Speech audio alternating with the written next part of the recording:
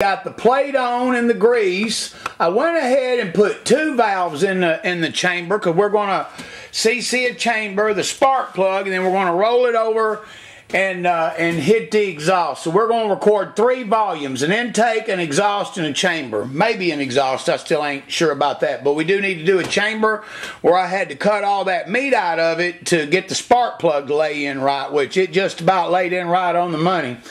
All right, I'm going to go ahead and dump 100 cc's, maybe 200, then we'll come back for the final deal and let y'all see what it ends up at.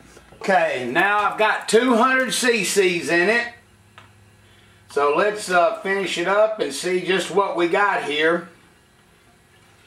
Remember that it started life as 187 cc's. They were supposed to have been 190s, but they weren't. It's about 187. I averaged each head out at 188 because there was a couple of them it was 199, but one of them was 186. Alright, so we're here for the final answer, and let's go. She's leveled at 200. Let's see what we got.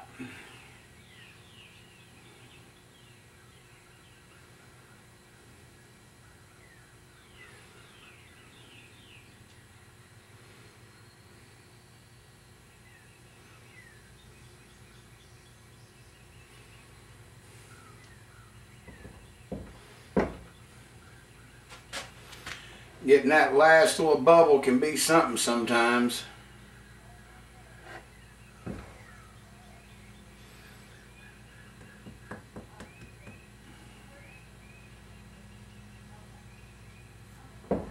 Alright, there ain't no more going in it.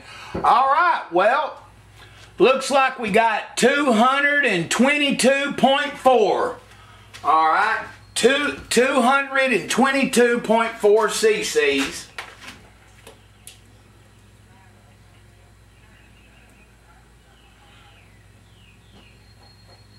And that's the number 4 port, by the way. So 222 cc's. 0.4. That's from a 187. So that was a 30 cc hit that we was able to get. That's a major port reshape right there. Alright, so I'm going to stop for a second and go ahead and set it up. And what we're going to do now is we're going to hit the combustion chamber side. We'll be interested to see what this is. Like I said, I know I cut the meat out of it and had to move that spark plug back, so hopefully it ain't too big.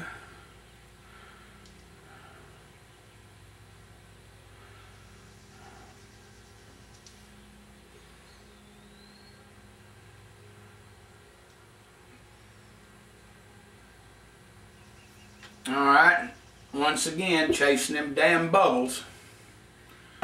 I've had to turn heads all the way upside down and there we go. I think I just got it. Alright, hold on.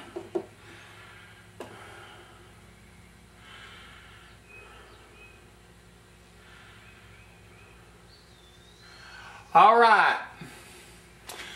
71 cc's, right on the money. 71 cc's. That's on the combustion chamber.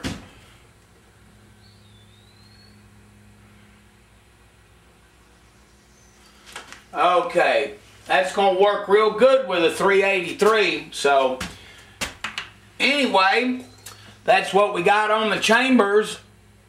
I guess we could go ahead real quick and do an exhaust. Let me see if we can do one of them. Now for the exhaust side, this is a little bit trickier. I'm going to drill me a bigger hole in this to let the air out of it. But anyway,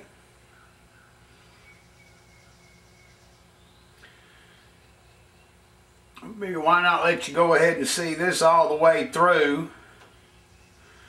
Remember, this is, I raised this roof at least 1/4 of an inch. The width, I really butchered this. The exhaust sides on the flow chart really flowed really good.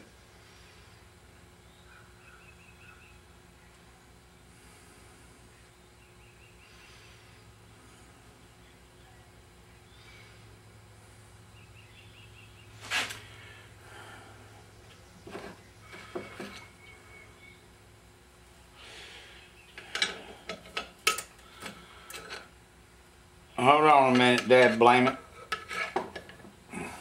Alright, there we go.